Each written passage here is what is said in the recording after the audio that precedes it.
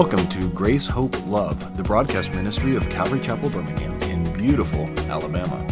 I am so glad you've chosen to join us as we explore the Bible verse by verse and chapter by chapter. Through this ministry, we are reaching thousands around the world with the amazing, exciting, and life-changing Word of God. To learn more about Calvary Chapel, Birmingham and God's plan for your life, or how you can partner with this ministry, go to calvarybirmingham.com. Today, God has an extra special message just for you. So grab a cup of coffee, pull up a comfy chair, open your Bible, and let's dig in.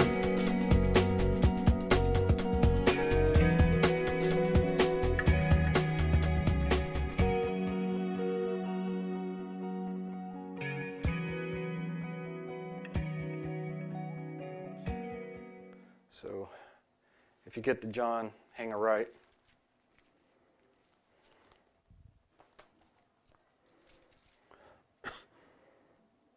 Gosh, we got so many people that are traveling right now. Wow. Traveling and sick. We need to remember to lift those up in prayer that are sick. There's quite a few, actually. Something's been going around, so.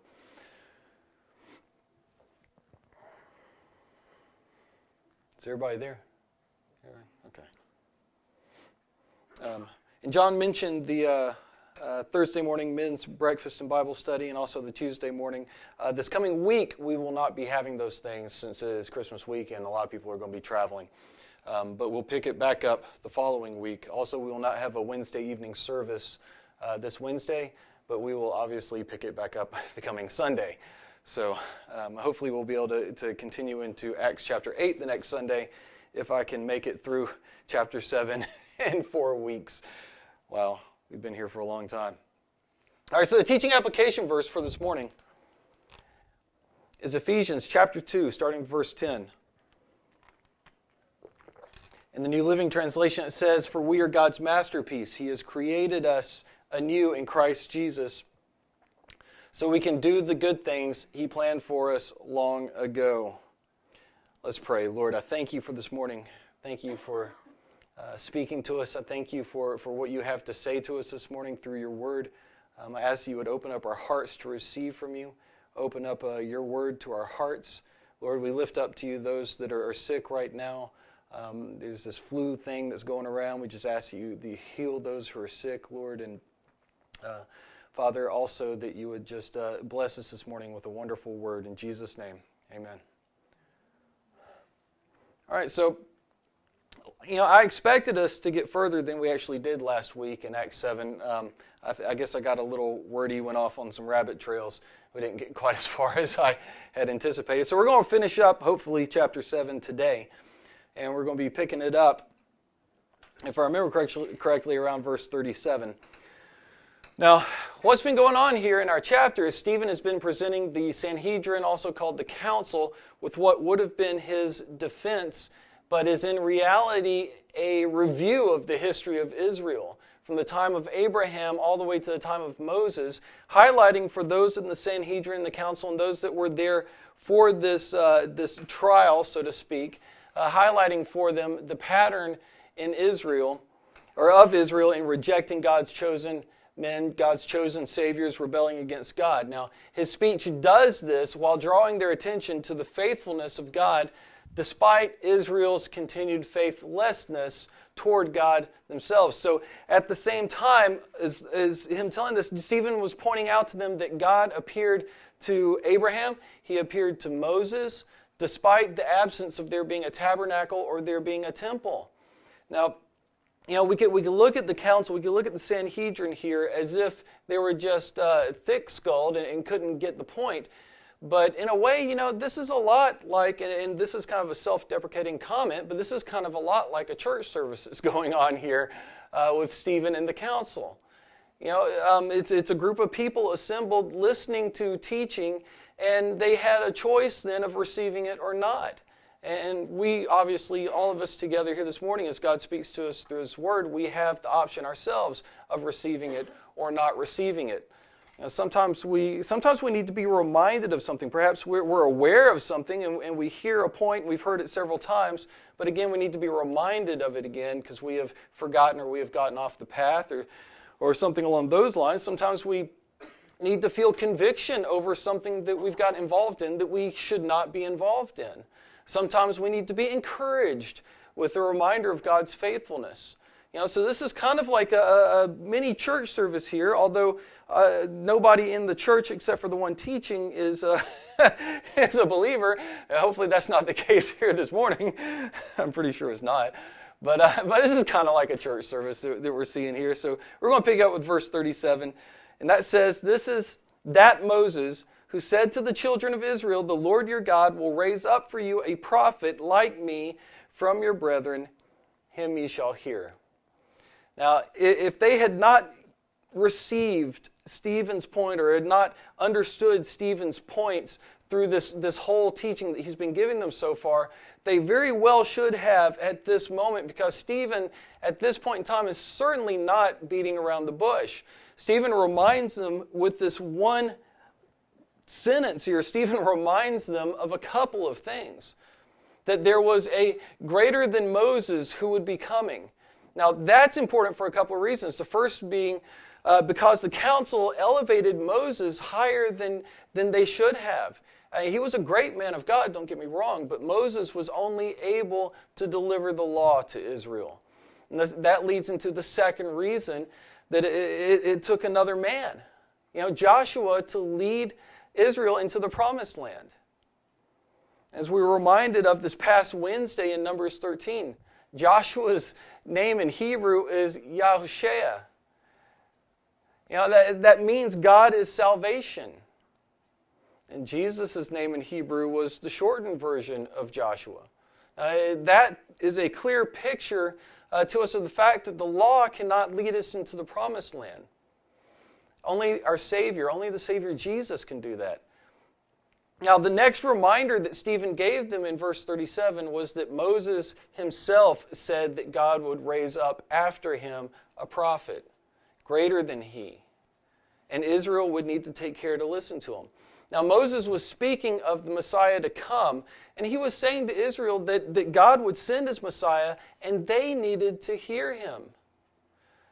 The prophet that Moses spoke of, that was Jesus, the one who they were rejecting.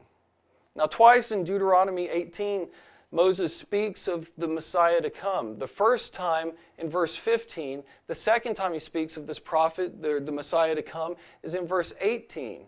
Now, we've talked about this before, the rabbinical teaching method that's called remez, in which one scripture would be mentioned by the teacher with the expectation that the people that were listening, receiving the teaching, would have enough knowledge of Scripture that would remind them of what the rest of that Scripture says. And so I think Stephen was employing that here and expecting that the council would remember when he mentions the first time that Moses brings up the prophet to come, they would remember the second time in that same chapter in Deuteronomy that Moses mentions him. Now that time, Moses says this in Deuteronomy 18, starting with verse 18. He says, "I will raise up for them a prophet like you from among their brothers, and I will put my words in his mouth, and he shall speak to them all that I command him. And whoever will not listen to my words that he shall speak in my name, I myself will require it of him." Now, I have no doubt in my mind that Stephen intended for them to think of this second mention that Moses made of the prophet to come. And so that they also understood the implication that God would hold them accountable for their rejection of Jesus. This echoes, interestingly enough, this echoes what Peter had said to the same council twice before, first in Acts chapter 4 and then in Acts chapter 5. In Acts chapter 5, starting with verse 30, it says, "The God of our fathers raised up Jesus, whom you murdered by hanging on a tree. Him God has exalted to his right hand to be Prince and Savior, to give repentance to Israel and forgiveness of sins, and we are his witnesses to these things. And so also is the Holy Spirit, whom God has given to those who obey him." Now the prophet that Moses had spoken of was the very one that they had put to death, and whom God has exalted to his right hand as initiator of life and Savior. But that warning, is not only for the council. It's for everyone today who is rejecting Jesus. Now, I find it interesting the kind of rift that we hear among people regarding whether or not to receive Jesus in popular culture today. We typically hear, well, Christians are lemmings. They just following, and they're just blindly doing this, and we also hear that don't be a part of the crowd. Be original. Don't be Christian. Don't. The interesting thing about that is that the crowd are the ones who are rejecting Jesus. We see over and over again in Scripture how when Jesus is rejected, it's often the crowd that is rejecting him and the individuals, the smaller groups that are receiving him. So, that saying, don't go with the crowd, being original, that's often a line that someone says to someone else who to convince them that they don't need Jesus. Live a little. There's another line. Life ends with Christ. Life ends with Christianity. That's kind of that baited hook that reels people into choosing death and rejecting life. We need to be careful of wanting to be a part of the crowd, because as we've studied through the Old Testament so far, as we've seen, the crowd are the ones that are trying to get back into Egypt. It's interesting to me that in Acts 5, when Peter calls Jesus Prince and Savior, the literal word that's translated Prince, it means initiator of life. And it's a reference back to Peter's earlier statement to the council that they had killed the Prince of Life, whom God raised from the dead. Jesus is the author of life. And yet, fuddy-duddy Christians over the years have given people the impression that life ends after Christ. Meaning that life turns from fun to drudgery after one receives Jesus. But the reality is that life begins with Christ. There's something that's missing in a lot of lives of Christians, and that's joy.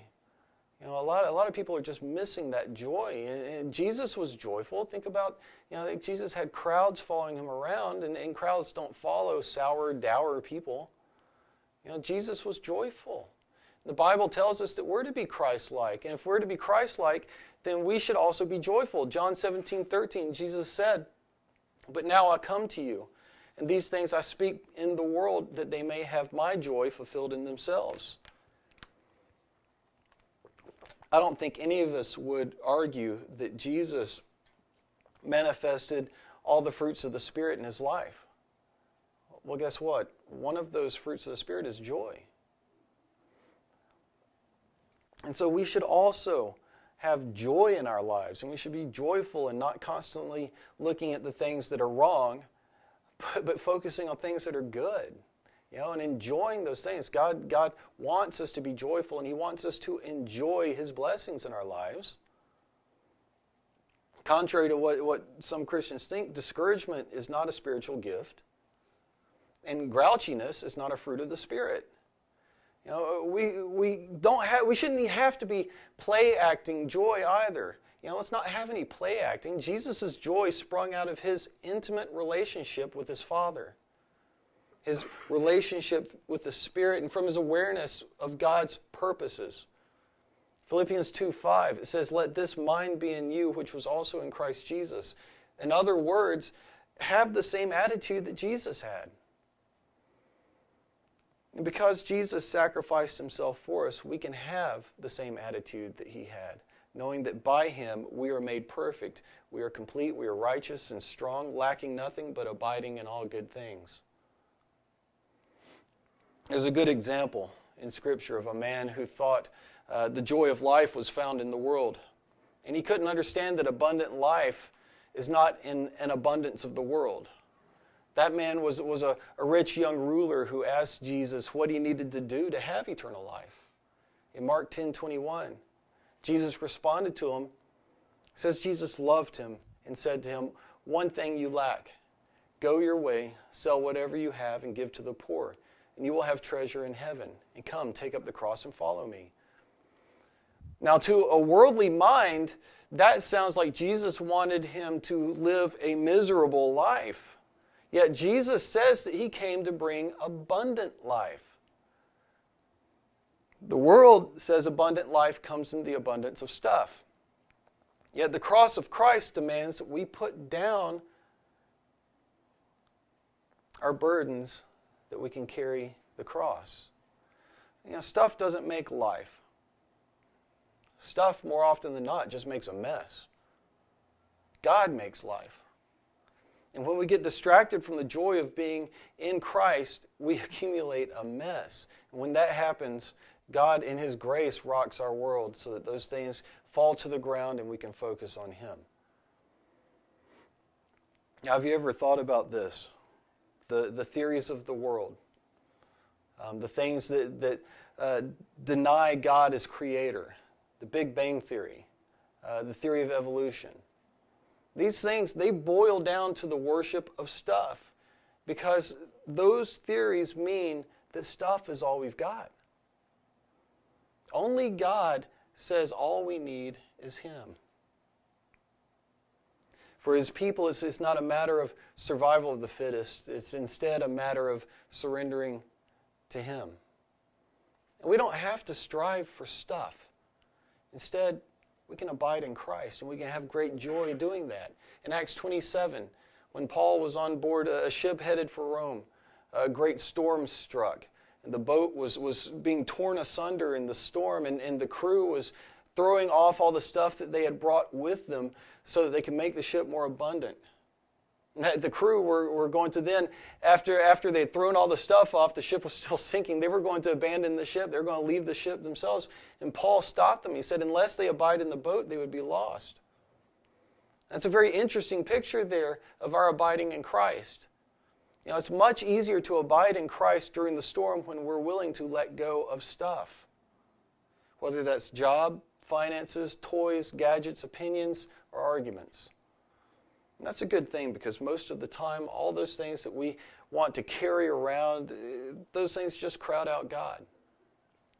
1 John 2, starting with verse 15, it says, love of the world squeezes out love of the Father.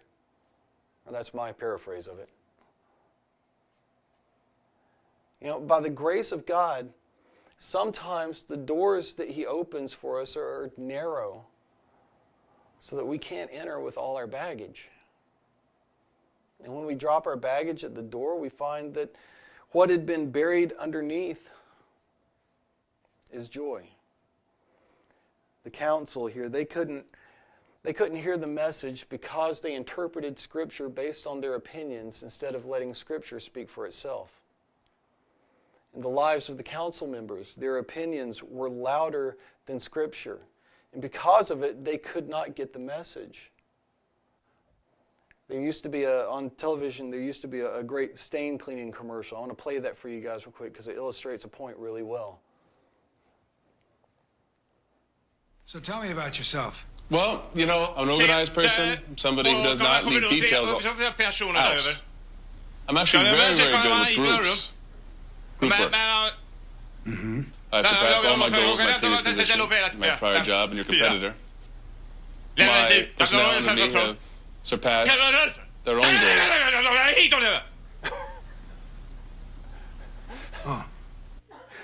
Get famous at mytalkingstain.com. So tell me about yourself. Well, I'm organized. See, opinions are like that stain. They're always want to be louder than the truth. Opinions that we place higher than Scripture, and they're just like that coffee stain. They jumble up the message. And the council, they refused to hear what Stephen clearly told them from Scripture, being that they were so distracted by their opinions, having closed ears, having stiff necks, and having hard hearts. Proverbs chapter 26, starting with verse 12 says, do you see a man wise in his own eyes? There is more hope for a fool than for him. Men who are perishing are wise in their own eyes. But true wisdom is seeing life from God's point of view. So the truth was presented to the council, and they wouldn't receive it.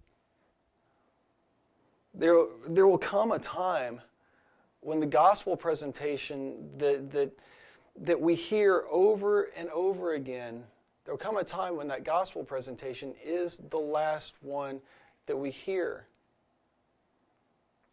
And we don't know what lies in store for us tomorrow. Wiser people than us have made life-ending mistakes.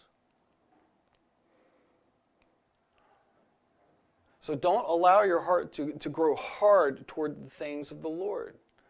You know, as you're hearing the gospel over and over again, if you haven't received it before, don't continue to reject it. Don't continue to reject Jesus. Don't continue to reject the Savior. Don't reject Jesus. You know, it doesn't help you one bit to know that Jesus is the Savior unless you make Him your Savior. It has to be a personal choice. And of course, as I nearly always do, I'll give that opportunity at the end of the message today. Verse 38 says, "This is he who was in the congregation in the wilderness with the angel who spoke to him on Mount Sinai, and with our fathers, the one who received the living oracles to give to us, whom our fathers would not obey but rejected, and in their hearts they turned back to Egypt, saying to Aaron, 'Make us gods to be before us. As for this Moses who brought us out of the land of Egypt, we do not know what has become of him.' And they made a calf in those days, offered sacrifices to the idol, and rejoiced in the works of their own hands.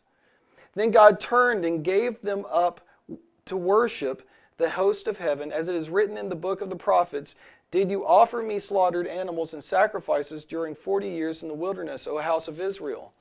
You also took up the tabernacle of Moloch and the star of your god Remphan, images which you made to worship, and I will carry you away beyond Babylon.'" Like Jesus, Moses led the congregation of Israel. And like Jesus, Moses had a special relationship with God. And God gave him revelation. And so Moses not only spoke of Jesus, but he prefigured Jesus. And Israel's rejection of Moses, that prefigured Israel's rejection of Jesus. In verse 38, where Stephen called Israel a congregation, it's that word, ekklesia. We've talked about that word before. Greek word ekklesia. It doesn't mean church in the sense that most people think of the word church. You know, a building where people go to fellowship, to sing hymns, to read the Bible, to learn about God, and to pretend they have no problems. Now, I'm kidding about that last one. I hope we don't need to pretend with one another, do we? But ekklesia, it means called out. And in reference to Israel, it means they were called out of Egypt by God for a particular purpose. Now, the Bible says that the purpose for Israel's being called out was to be a light to the nations of the world. But instead of being a light, Israel chose to go the way of other nations, choosing idolatry, even creating for themselves a golden calf, even as Moses was receiving the law from God. Their rejection of Moses was their rejection of God, because God had ordained Moses. And because they rejected God, He gave them up to worship the idols that they desired to worship. Now, ekklesia, it carries with it two ideas, that of being called out as well as that of being assembled together. Now, in relation to the church, we are called out and we are brought together for the purpose of glorifying God and spreading the gospel message. In his first epistle, Peter put it this way in 1 Peter 2. He said, "Coming to him as to a living stone, rejected indeed by men, but chosen by God and precious, you also as living stones are being built up a spiritual house, a holy priesthood, to offer up spiritual sacrifices acceptable to God through Jesus Christ." We are all individual stones that make up that called out assembly, or the ekklesia, the church. Each one of us fits together in special and unique ways. We're all chiseled out of the world by our same confession of Jesus. Chiseled by the Creator of the universe, who is continuing to chisel, to conform us to the image of Christ. Now, that chiseling is very rarely fun for us. It involves the removal of parts and pieces that most of the time we thought that we needed. But the removal of those pieces is very important if we are to fit together in an assembly that is glorifying to God. We all have pieces that need to be chiseled away, and God is doing that work. But it is a process. And we can have faith that God is going to complete His work, and we can stand together on the firm foundation of His grace in that process. Now, the chiseling that is done is not a work that we can do of our own hands. It's a work that can only be accomplished by the hand of God. Now, chiseling, of course, that means things fall to the wayside. Things fall to the ground.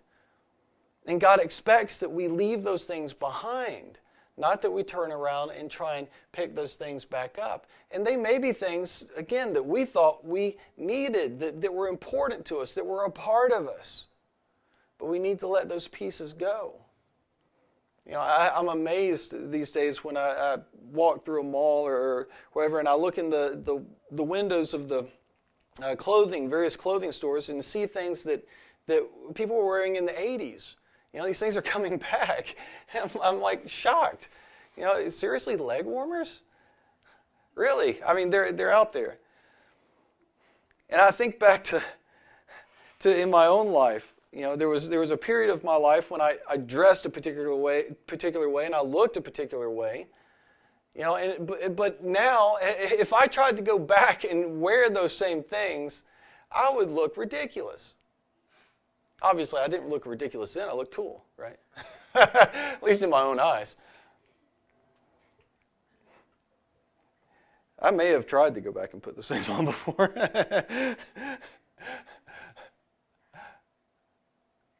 You know, but it's making myself an illustration here, but I guess it's a good illustration of the fact that some things, you know, God chisels off, and they're not you. You know, you have no business trying to put those things back on. You need to walk away and let them go. The 80s need to go. They need to be behind us. Now, in verse 41, the phrase regarding Israel, they rejoiced in the works of their own hands. That is key to understanding what Stephen wants the council to understand. You see, the golden calf was a work of their own hands, just as all idols are created things.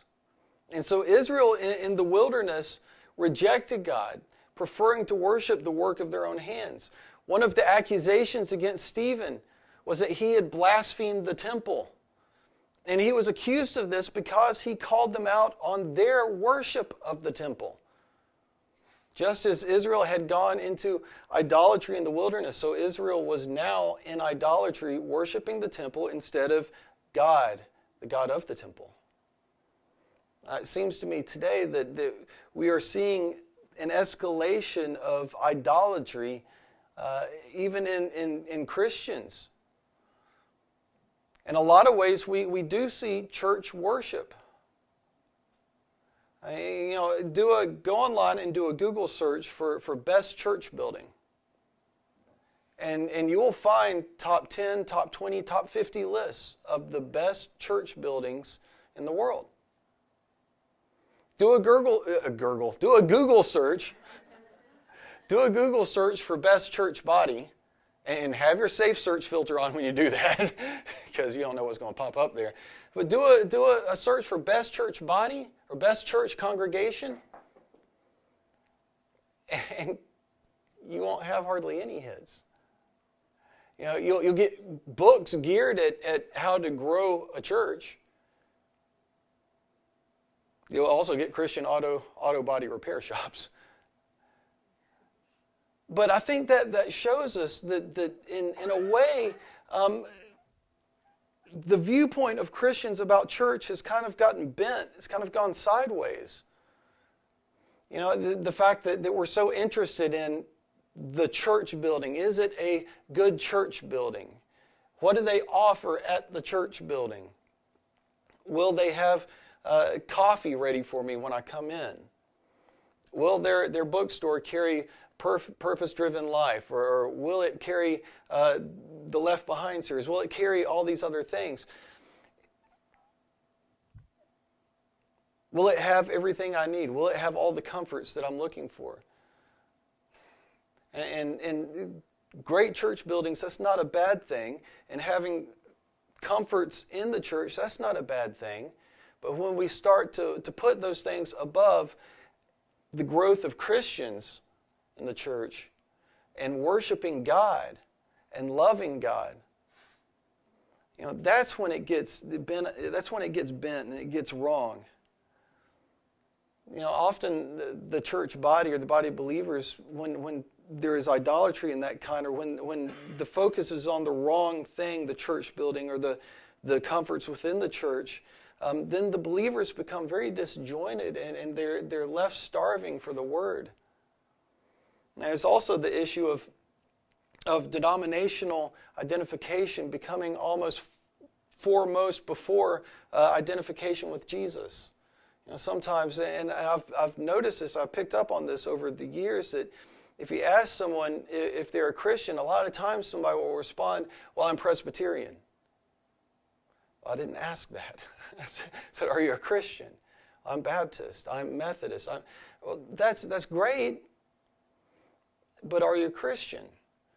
Now, I think that reveals that there is some identity confusion among Christians, resulting in identification with a church or identification with something over identification with Christ. Now, the point is that like many of the Jews of that day, many Christians have started worshiping the church rather than worshiping God. And it is possible to take those things that are a means of worshiping God and elevating and lifting up God and place them at the level of God. And we need to be careful not to do that.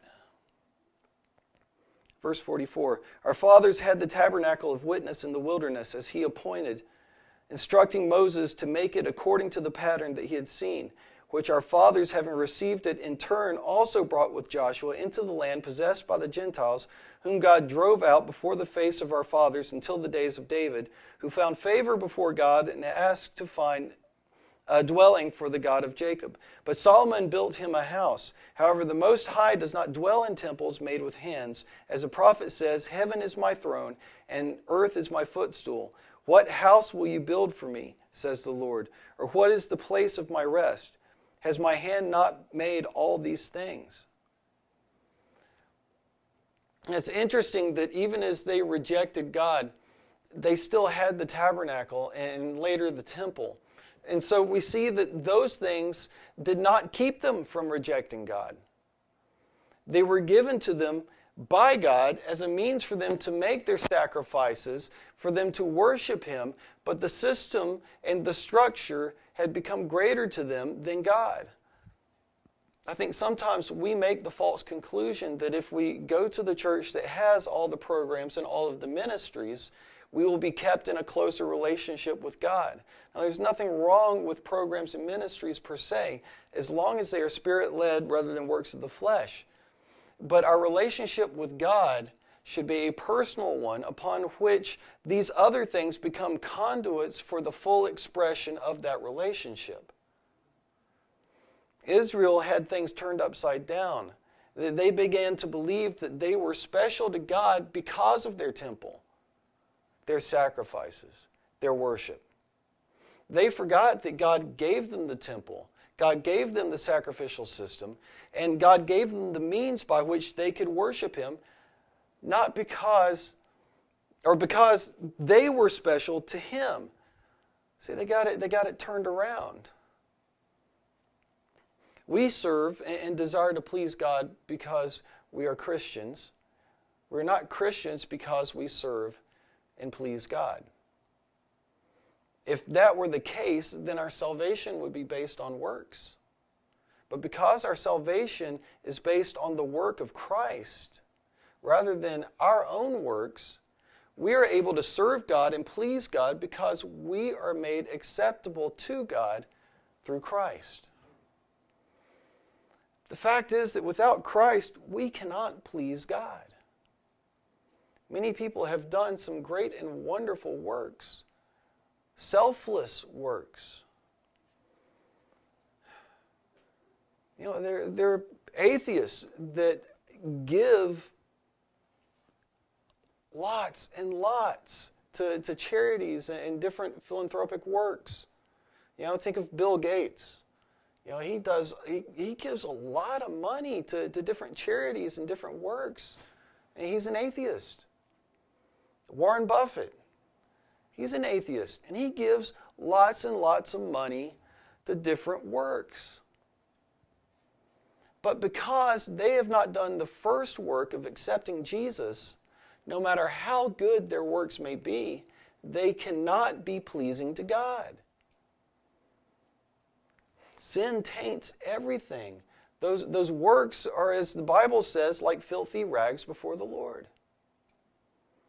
It's a deception and a trap of Satan that any person believes their works can be pleasing and acceptable in the eyes of God apart from Christ. In the case of many atheists, you know, there is that mentality that they can have the best of both worlds. They can live as they choose to live now, and if when they pass, they discover that, oh, there is God, well, then they've got their good works to cover them. But it doesn't work that way. The Bible tells us that works will burn if they are not righteous, and righteous works cannot be done but upon a saving relationship with Christ.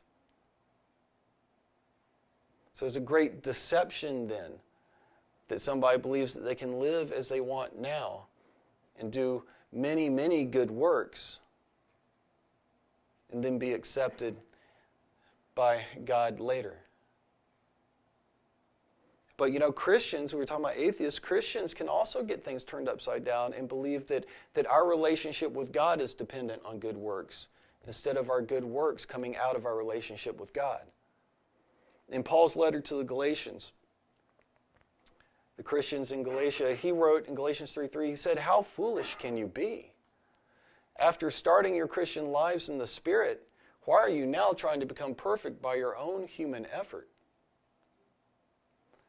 Our relationship with God should never be dependent on programs and ministries.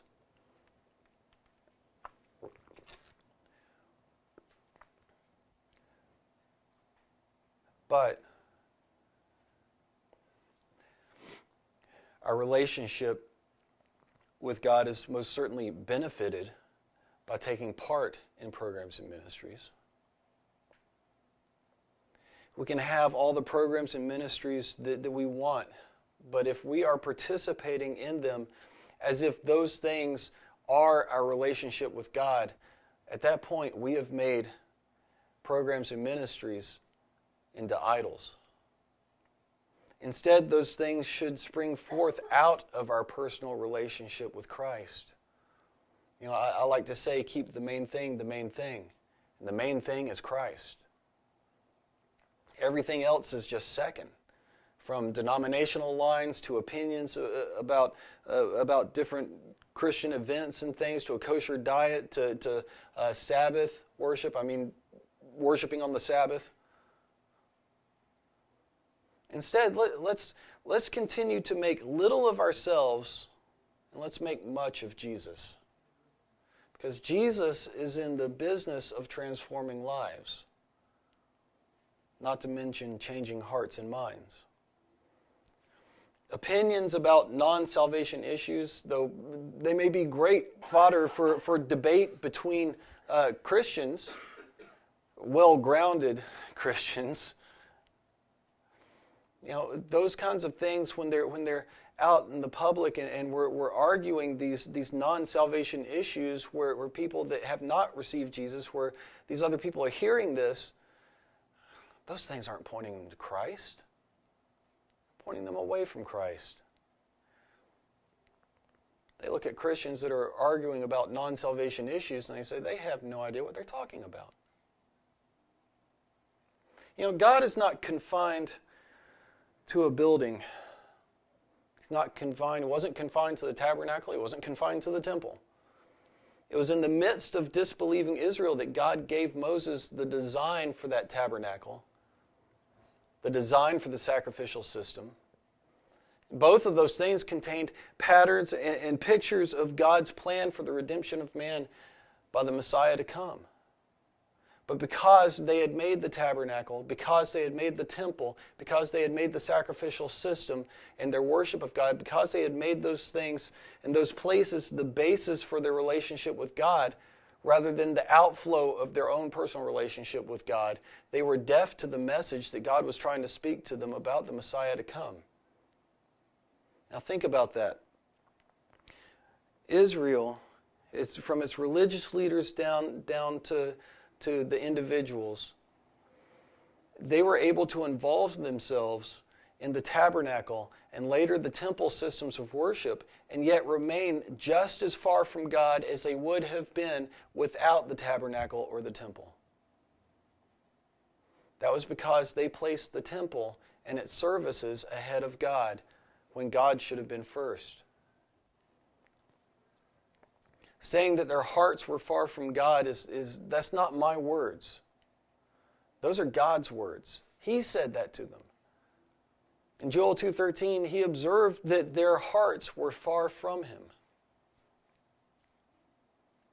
That scripture, I don't think we've got it in there, but the scripture says, rend your heart, not your garments, and return to the Lord your God. For he is gracious, compassionate, slow to anger. See, God's not looking for outward show. He's concerned about the heart. And if we're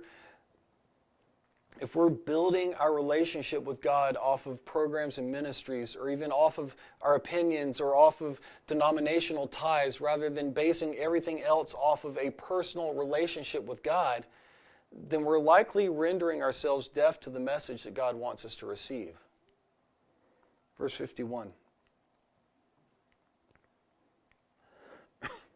You stiff-necked and uncircumcised in hearts and ears, you always resist the Holy Spirit as your fathers did, so do you. Which of the prophets did your fathers not persecute? And they killed those who foretold the coming of the Just One, of whom you now have become the betrayers and murderers, who have received the law by the direction of angels and have not kept it. So Stephen's now bringing his sermon, so to speak, to a close. And he's bringing it to a close with application for the council. They were stiff-necked, meaning they were stubborn, they were obstinate. Even the undeniable truth could not make them turn. You know, this was the way of this is the way their fathers were. This is how they were. In Exodus 32:9, God said, I have seen this people, and indeed it is a stiff-necked people. Stephen says they're uncircumcised in heart and ears, meaning that the thing that was a badge of the covenant between them and God was of no use, being only in the flesh, but not in their hearts and in their minds. They were proud to have received the law, and they were proud to have received the temple, yet they had not kept the law. And the one who had fulfilled the law and the prophets, Jesus, they had betrayed and they had killed. Now, as we noted before, the speech was not so much a defense given by Stephen, but was instead a witness to the hardened hearts of the religious leaders. The history of Israel and her continued rebellion against God was meant to show them the pattern that they had of rejecting those God sent to her. The intention was to bring the council to realize that they were rejecting God's Messiah. And Stephen closes by making the point that the law was given to them supernaturally, and they would not keep it. And now grace is offered to them supernaturally, and they're rejecting that as well. Now, as we open our own hearts to God's Word so that we may find application in our lives, this chapter leads us to ask 4 very important questions of ourselves. First question is, am I basing my activities on a personal relationship with God, Or am I trying to gain a personal relationship with God through life activities and ministries? There is only one way to a relationship with God, and that is through Jesus Christ, who died on the cross for our sins. The Bible says in 1 Timothy 2:5 that there is but one mediator, and that is the man Christ Jesus. And we can't mediate between God and ourselves because there is nothing we could do on our own that would ever be sufficient. But the Bible tells us in 2 Corinthians 5, it says, "For he made him who knew no sin to be sin for us, that we might become the righteousness of God in him." Apart from Christ, we can't please God. But once we are made pleasing to God through Christ, then we can please God in our service to him.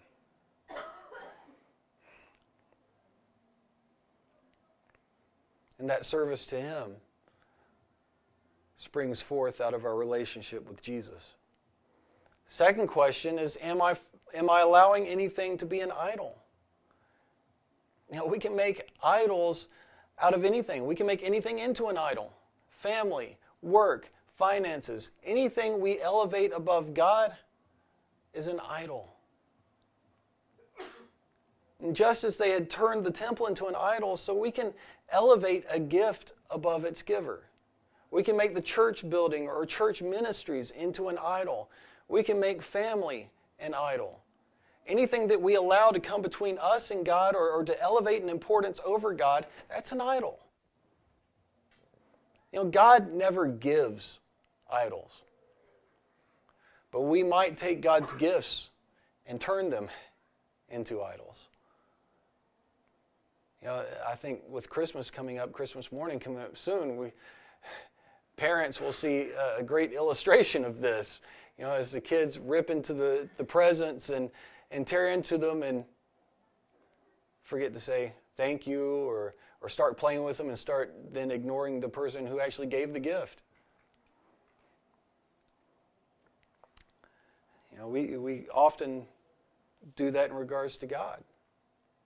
You know, God provides. He gives us a gift of provision of some kind in our life, and suddenly we place that provision at a higher level than God, and we forget to magnify God in our enjoyment of the gift.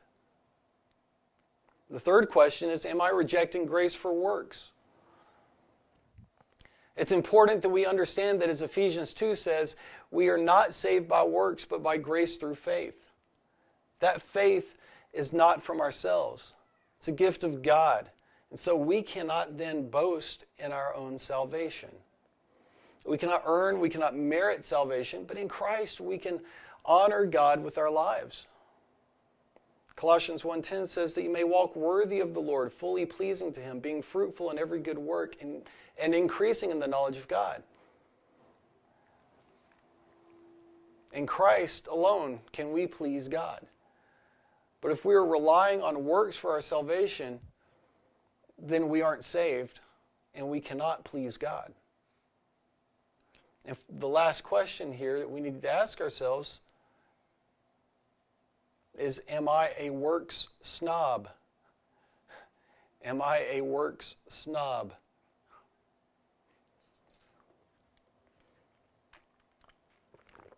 The reality of salvation in our lives is expressed through works. Genuine salvation will be evidenced by works, just as James wrote that faith without works is dead. But works do not make one Christian better loved by God than another Christian, though by our works we do store up rewards in heaven. There will be a difference in heavenly rewards. The Bible says that all works built on the foundation of Christ will be tried by fire. Some will survive to reward and others will burn. Those that burn were built using things that can't endure the test, like pride. There's a phrase that I see getting tossed around a lot in Christian circles these days. I've read it in books, I hear it in I listen to a lot of podcasts, and I hear it a lot in podcasts. And it's a phrase that's really starting to bother me. And that phrase is true believer. And I'm bothered when it's used because it's often used to point out differences between Christians. I do this, I'm a true believer. That person doesn't do this, they're not a true believer.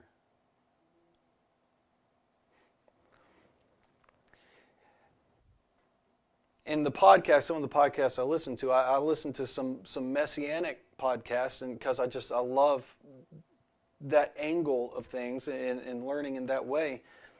But there's a couple of messianic podcasts that really, they really get on that line of saying, we observe the Sabbath, we are true believers. Wow. And you also ignore everything that the New Testament says, don't you? You have a problem with Paul. And we need to be careful when using that term true believer. Now, I don't have a problem with that when we're making a distinction between, or we're pointing out the fact that, yes, in church there are people who pretend to be saved that aren't in fact saved. They pretend to be Christians, they're not in fact Christians. That's fine. But when we're pointing out that we are a better Christian than this person because we do this or they don't do that, that's pride. Speaking of works being tested, there will be some very humble Christians who just simply love Jesus, simply served faithfully in church, were simply good neighbors, and they'll enter into heaven and they will find themselves with great reward. At the same time, there's going to be televangelists and celebrity Christians who wrote books about the works they were doing, who bragged about what they were doing in interviews and things, and they'll enter into heaven with very little reward. It talks about, the Bible talks about entering into heaven as though by fire. Some of these celebrity Christians, they'll enter into heaven and they'll smell like they've been purchased from a fire sale, right? Glorify God in your life, build on the foundation of Christ, but don't glorify or rate your works as being better or above the works of others. Because God will not reward work snobs. Verse 54. When they heard these things, they were cut to the heart, and they gnashed at him with their teeth. But he, being full of the Holy Spirit, gazed into heaven and saw the glory of God, and Jesus standing at the right hand of God, and said, "Look, I see the heavens opened, and the Son of Man standing at the right hand of God."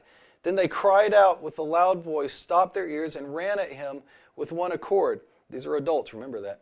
And they cast him out of the city and stoned him. And the witnesses laid down their clothes at the feet of a young man named Saul. And they stoned Stephen as he was calling on God and saying, "Lord Jesus, receive my spirit." Then he knelt down and cried out with a loud voice, "Lord, do not charge them with this sin." And when he had said this, he fell asleep.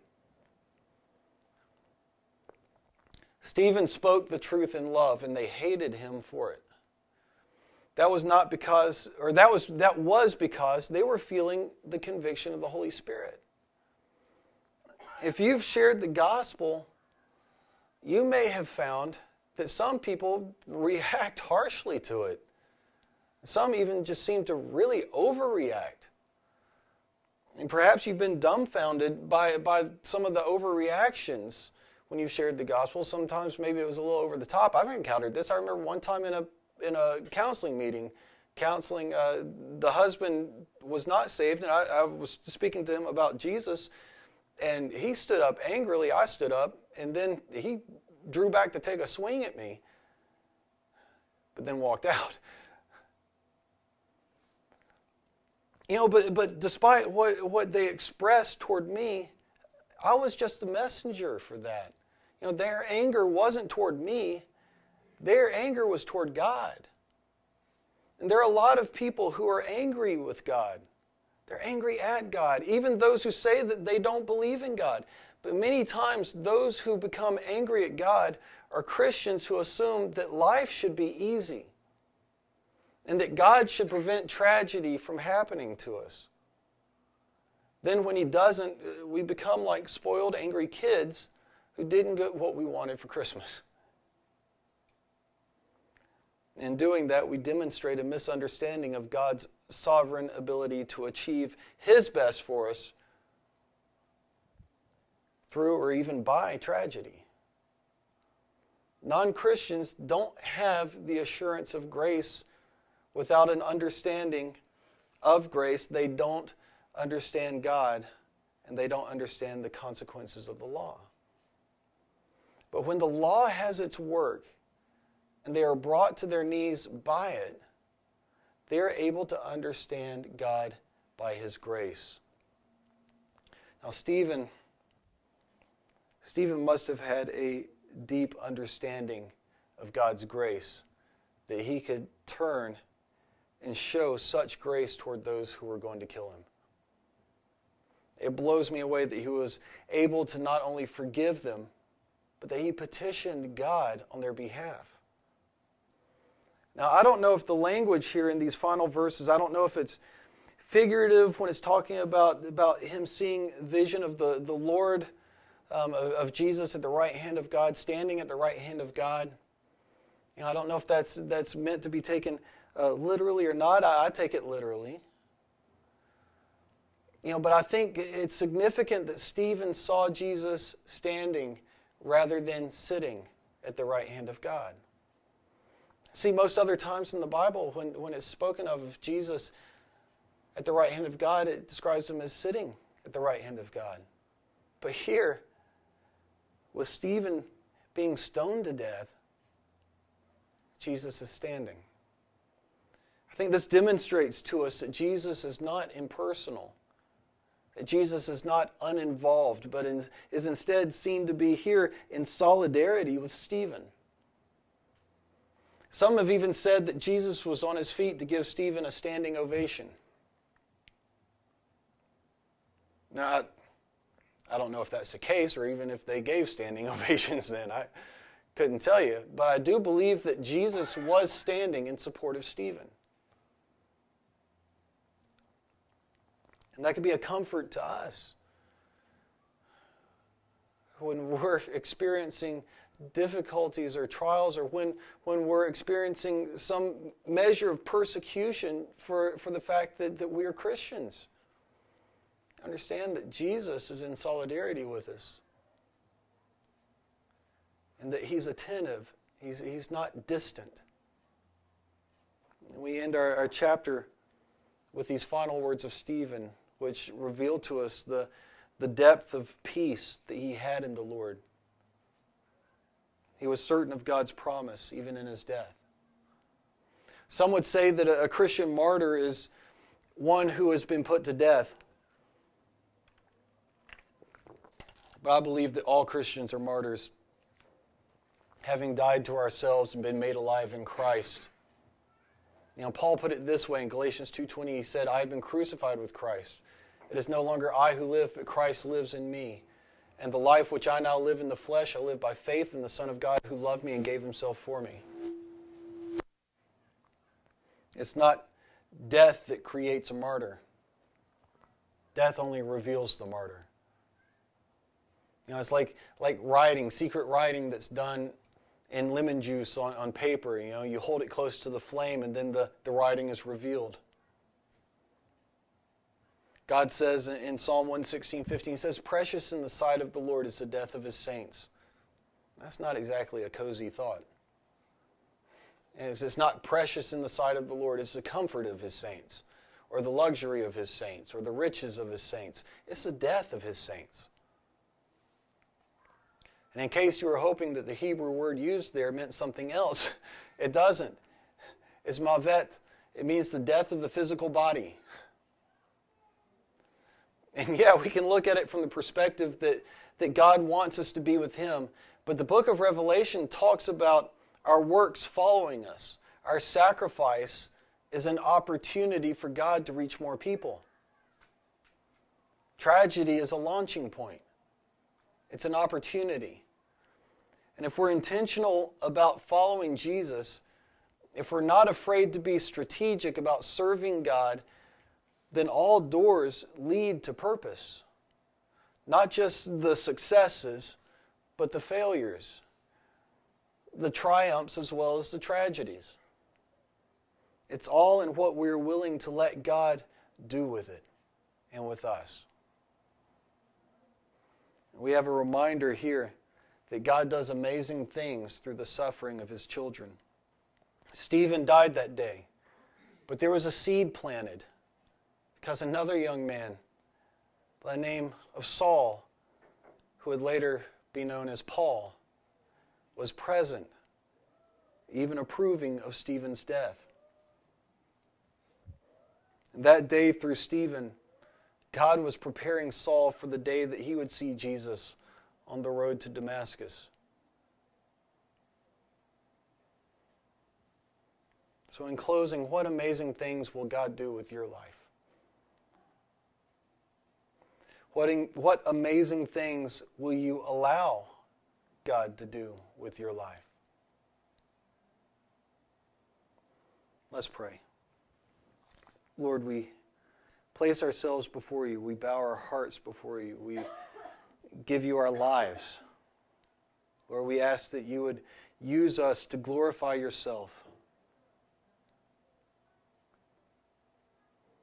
Lord, if we have in any way made ministry into an idol, or if we have made church into an idol, or if we have made family into an idol, or work into an idol, if we have placed anything in our lives above you, then Father, I pray that you would correct us in that.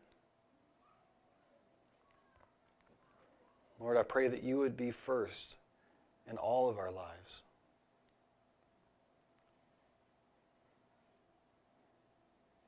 Lord, but we cannot make you first without receiving Jesus as our Lord and our Savior.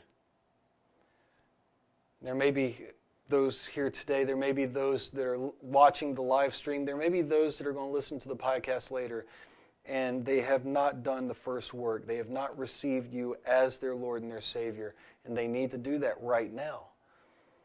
Lord, I pray that you would move them to do that. Your word says that all have sinned and fallen short of the glory of God. It says that the wages of sin is death, but the gift of God is eternal life in Christ Jesus. It says, but God demonstrates His own love for us, and that while we were yet sinners, Christ died for us. It says that if we confess with our mouths the Lord Jesus and believe in our hearts that God raised Him from the dead, we will be saved. And it says everyone who calls on the name of the Lord will be saved. And if that's you, if you have never received Jesus as your Lord and your Savior, wherever you might be right now, then I want you to pray along with me. Pray to receive Jesus. Don't put it off another day. Every day you put it off, your heart grows a little harder. Prayer is simply speaking to God. Just pray, dear Lord Jesus, I believe in you. I believe you died on the cross for my sins. I am a sinner. I have sinned. Please forgive me for my sins. Thank you for forgiving me. And give me the power to live for you all the days of my life. In Jesus' name. Lord, I thank you for I thank you for all that have prayed that prayer. Again, we lift up to you those who are sick, and Lord, also those who are going to be traveling or perhaps are already traveling. We ask that you help them to arrive safely at their destination and then bring them back to us, Lord.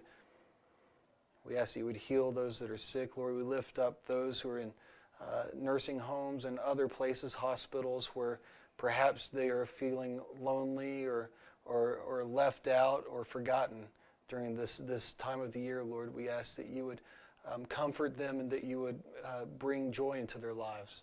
Lord, we ask for joy in our life. And we love you. May the Lord bless you and keep you.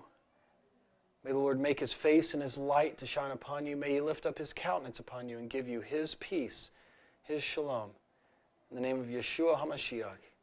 That's Jesus the Messiah. Jesus our Lord and our Savior. And everyone said, amen.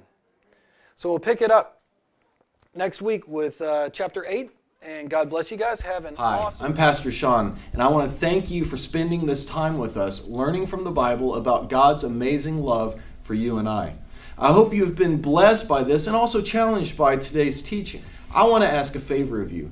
This broadcast is reaching so many with the gospel, but we cannot do it without your help. Broadcasting costs money, and it could be that God wants to use you to help us continue this ministry. We don't have anything to send to you in return other than our sincere and heartfelt thanks for partnering with us to take the gospel to the world. If you can give $10, $15, $50, maybe $100 or more, it sure would help us to continue this work of faith. You can make your donation online at calvarybirmingham.com/partner, or you can mail it to Calvary Chapel Birmingham, care of Grace, Love, Hope, 225 Oxmoor Circle, Suite 801, Homewood, Alabama 35209.